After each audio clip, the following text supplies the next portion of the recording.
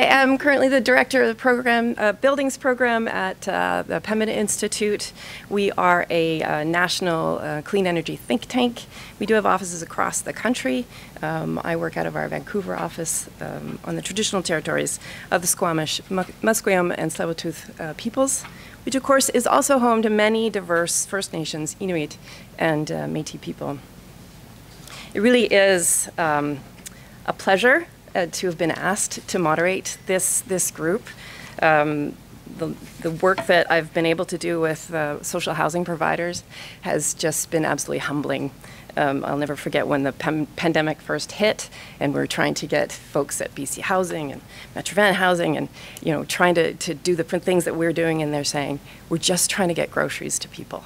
And I just the heart that goes into that work, I just found completely overwhelming and inspiring. On to our hard parts.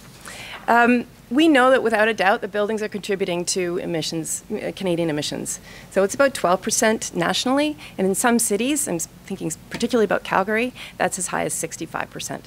We also know that the buildings that we have today, up to 2/3 to 3/4 of them, will still be in operations by 2050. So we can't ignore them. They have to be part of the solution. The numbers are pretty staggering. Josephine mentioned some numbers that actually Maddie Kennedy worked on a couple of years ago for BC. That number is about 600,000 homes we have to be retrofitting or decarbonizing every year, starting immediately. That's about 4.5% of the total building stock. Currently, we retrofit, really renovate, mostly for kitchens, less than 1% of our building stock. This is an incredible hill we have to climb. But it's also scary about, when we think about what if we don't do anything. This is a graph by the Insurance Institute of Canada, and what it tells us is that since the 1980s, severe weather claims paid by the Canadian insurance industry doubled every 5 to 10 years. And that's about, recent losses are about 20 times what they were in the early 1980s. So the ways that this is appearing in Canada, we've already seen a hint of this. We all very well know what was going on in BC in 2021. But in the words of Environment and Natural Resources Canada, not in 26 years of releasing the top 10 weather events has there been anything comparable to 2021, where Canadians endured such a stream of weather extremes. By the way, BC was in 4 of those top 10 that year. The property damage from weather cost Canadians millions of dollars and the economy billions. And perhaps more immediately, we've talked a little bit about this already, the connection directly with people who are living in conditions, whether they be because of the houses that they're living in or the socioeconomic conditions that they're in. Poor buildings impact our health. They impact, or they can cause sick building syndrome. They can aggravate respiratory diseases and allergies. We know now, better than ever, that they can transmit infectious diseases, and vulnerable populations are particularly susceptible to this. The next level to that is the kind of the age and vintage of housing that is most affordable tends to also need the most repairs, and it is housing these particularly vulnerable populations. And it's going to be expensive if we don't do anything about it. From an asset value perspective, buildings that aren't going to be climate ready will have property value decline. We've already talked a little bit about the recovery costs if we're not ready for coming climate changes. We're seeing insurance premiums go up, or worse, not even available to people. We're seeing that particularly in the places where fires and floods are happening.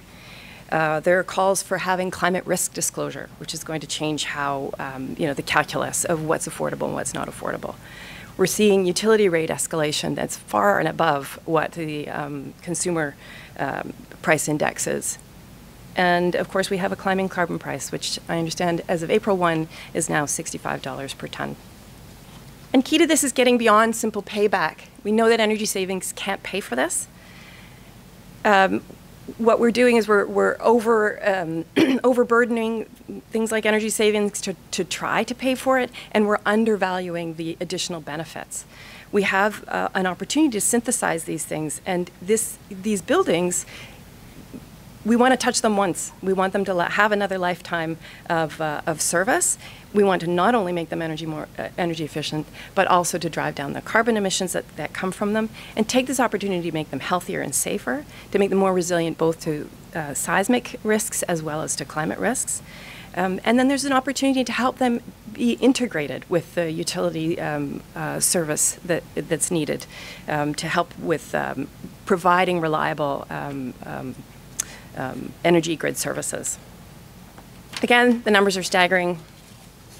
There are benefits, though. The modeling that we did a couple of years ago suggests that with energy efficiency as well as electrification, we have an opportunity to actually release some electrons that can be directed to electrifying other parts of the economy.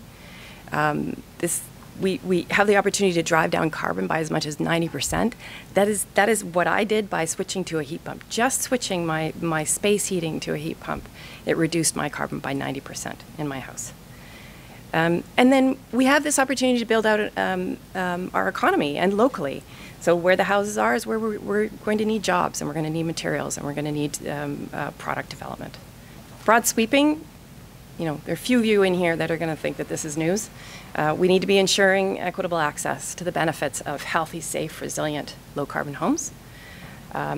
We need to be protecting renters from unaffordable rent hikes and rent evictions. And we need to be targeting vintage housing that is often most affordable and most carbon intensive. The utilities have to participate too. The rate structures need to actually drive building decarbonization, and while they're recognizing and maintaining affordability. And we need a modernized grid that facilitates fuel switching. You'll often hear big building owners having to do electrical upgrades, and the neighborhood benefits from that electrical upgrade, but the benefit or the cost of it is burdened by the building owner. And simply put, we need to stop funding furnaces and boilers, which has already been suggested here by Margot. That's kind of an overall perspective on how Pembina is going to look at it. What I'm really excited about is everything I'm going to learn from you folks. We are looking for what is the balance between regulation and incentive to make sure we are balancing these benefits and costs. If you want to hear anything more from me, you're welcome to reach out. We'll be releasing results from the Reframed Initiative, which has been our deep retrofit program that we've been running since Dylan was there for a while now. So it's seeing some really exciting results out of that. So now it is my pleasure to introduce our panel.